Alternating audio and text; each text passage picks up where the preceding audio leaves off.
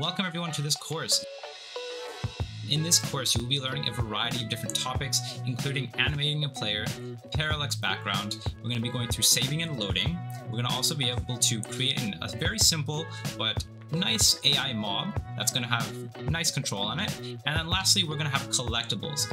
And as a bonus, which actually it's a bonus in the beginning, we'll be going through tile maps and how to set up a tile set. In our animated player, we'll be going through a few different topics. So we'll have animated sprite, we'll have an animation player, and we'll be going through physics, simple physics. In the parallax background, we will be doing parallax mirroring, and we'll be discussing how to actually properly do that.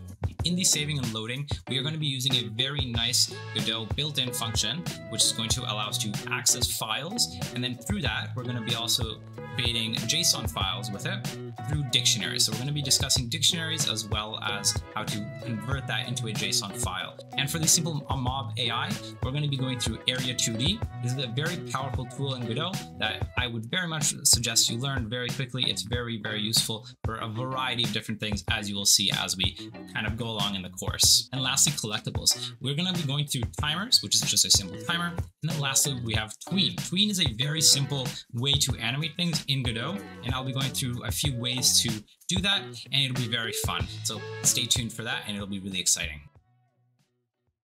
Okay, so the first thing we're going to want to do is obviously download the actual engine, right? And so Godot is actually very unique compared to other engines where the download process is actually very, very simple and very quick. So all we're going to have to do is download Godot. We're going to have to go to download latest. We are going to use Godot 4. If you're watching this video and Godot 4 point something is out, you can download that. It shouldn't be too different. It should be pretty much the same. Now Godot 3.5 and previous versions might be slightly different in the code, so I wouldn't suggest downloading them. I would suggest downloading 4.0 and further. So let's download 4.0. We just click that, download this. You will get a zip file. So let's minimize this and see what we get. Let me close that. So this is the zip file you should get. If we open this up, we will see two things. We will see let's actually just drag these out and see what we have. So I'm not going to replace this. I'm actually going to skip that because I already have it. So we have Godot 4. This is for the Windows version. And then we also have the console. Now we don't need the console, so we're going to delete that.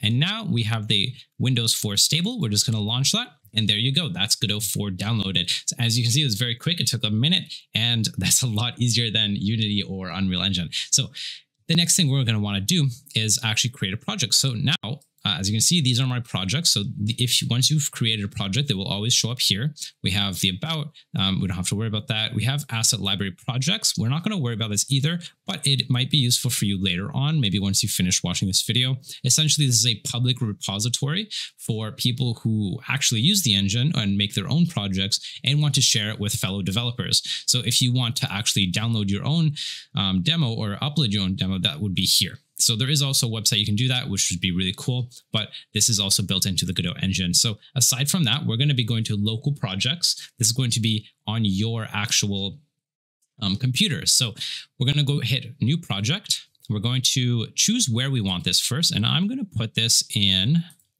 my desktop. So you can choose wherever you want to put it. And let's name this new platformer game.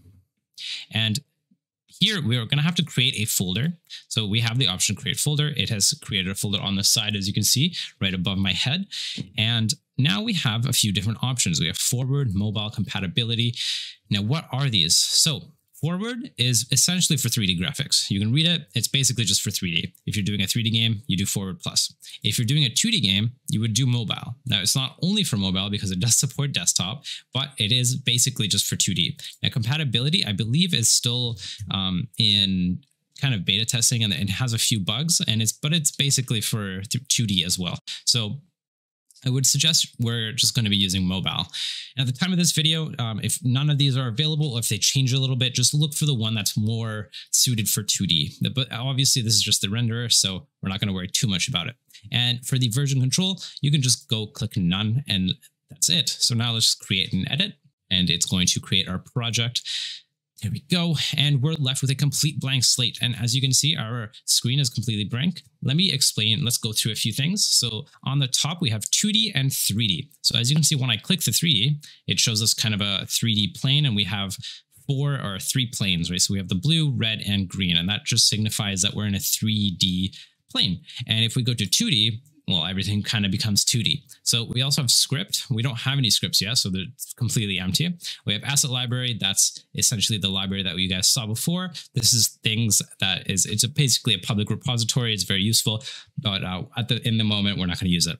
Okay. Next up is the actual scene. So let's get started with our actual scene. So in order to actually run something, we need a scene. What is it? What is a scene, you might ask? Well, a scene is essentially something that we save in our project. So on the left here, we can see that there's a bunch of nodes and things. So what we're going to do is we're just going to click 2D scene. We're going to rename this by double clicking. We're going to type main. We're going to click Control S, and we're going to save it into our main folder. So this is our main folder, which is res.// whatever. And there we go. We now have our main scene. Now we can go to the top right. You see a run project or F5. We can click that, and we're going to select current. And this will just run our project into main. And so now we've run our first project in Godot. Awesome. Next up is going to actually be adding things to that scene. So what do we want to do? Well, first of all, we have to plan what we actually want to do, right? So the first thing we're going to do is we're going to actually create a menu screen. So to do that, we're going to add buttons. And when we go into the top left, we have a plus button. What is this? This is an add child node. So Godot works in nodes. If you don't know what nodes are, they are basically just objects essentially that we can add to our scene and edit things really easily. So on the top here is a 2D node. A 2D node is something that just holds a position and it allows us to have a 2D thing on our screen. So next up, we're going to just add to this node. What we're going to add is we're going to add buttons. So that will be under the control section. If we go to a canvas item, you'll see that we have two things. We have control node and control. So this is going to have most of the stuff that we're going to be using. So we have a bunch of cool things that you can look through. We have animated sprite, audio listener, back buffer, bone. We don't have to worry about these ones. CPU particle, that's for particles. Those are very complicated, so we're not going to worry about them too much. We have camera 2D and a bunch of other really cool things. So the first thing we're going to do is we're going to find our button that we want to add. And if you can't find it, like I can't find it right now, we're just going to search it up. So we search a button and we have a few different options. So the first thing is to look through them. So we have button, check button, color picker button, menu button, option button, link button, and texture button. And of course, my kind of favorite, touchscreen button. So this is really good for mobile, so we're not going to touch this. And next up is our button. This is one of my defaults, and now we also have texture button. Texture button is usually used essentially for something. Let's say you've created a texture of a button outside of Godot. Like you have a UI expert who has created a button for you and you want to use that in your Godot project. This is the node that you would use. But for us in this project, we are going to be using a standard theme button or a button. So let's create this, let's add it. And if we zoom in a little bit, we can see our button and kind of just make it a little bigger and zoom back out. And we can kind of drag it to the middle. And now what we can do is add text to it on the right. So on the right, we can see that there is text and we can just add to it. And we can now see that we can add text and we can add play. So let's add two buttons. So to duplicate it, what we can just do is Control D, or you can just right click and Control duplicate. So this one will be the play button. So let's say, rename that to play. This will be our quit button. So we're going to rename this to quit. And right here, we're just going to drag this down. We're going to type the text as quit on the right. So you can see the text has changed to quit. And if I zoom in, I should be able to see both of them now. So the first thing we're going to do is add a script to the main. So to add a script, as you on the top left above me, you should be able to see it. Attach a new script. And what we're going to do is we're going to look at these. So we have templates, and essentially what we want to do is just add the template node default. This is going to basically add a completely new script that has nothing on it. The language at the moment, we only have GDScript. If you want more languages, I'm pretty sure you have to export that or import that into Godot, but we're not going to do that. We're just going to be using GDScript. And the path that we wanted, you can change that here if you have more folders. However, we don't have any folders yet, so we're just going to save it in main. So let's create it. And now we're going to save. And now what we're going to do is we're just going to delete these. We don't need any of those functions. So now all we need is extend node 2D. So let's go to our quit button. And what we'll do is we'll go to the scene and click our quit button. And on the left, or on the right, sorry, we have inspector, node, and history. So inspector essentially allows us to change all the settings of the actual button and how it looks, all those things. So we have layout, we have transform. We're able to change the transform of it, the size, position, scale, rotation. We can rotate it around. I would definitely recommend, if you don't understand any of this, definitely play around with it. It's really cool to kind of just play around with things and see how it works. We have tooltip. This is actually kind of cool. If you hover it, it'll perfectly explain it. It's essentially, when I hover it, it'll give me something. So let's type in, this is the quit button. Now, if I play this and I hover it, it'll give me a tooltip. It'll say what this is. This is the quit button. So we don't want that in our game, so we're just going to remove that. But it is very useful for other various things, right? So we have focus, a bunch of other things that you might not understand, but that's okay. So for now, just kind of play around with things that you might understand, and let's move on. So the next thing we're going to do is go to node. And now in here, we have signals and groups. So groups, we're not going to use.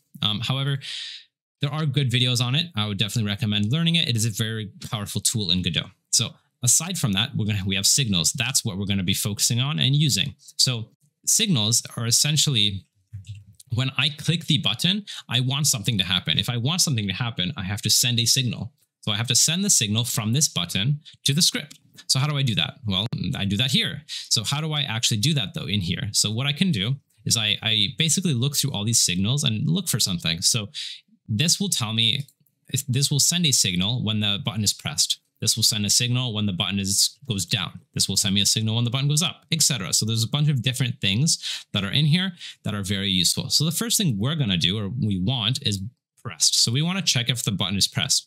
To do that, all we do is double click it. We double click pressed. This will pop up. And now we can just connect it to our main script. So we don't have to change anything. We just press connect. And now in here, we now have a function that goes from quit to script.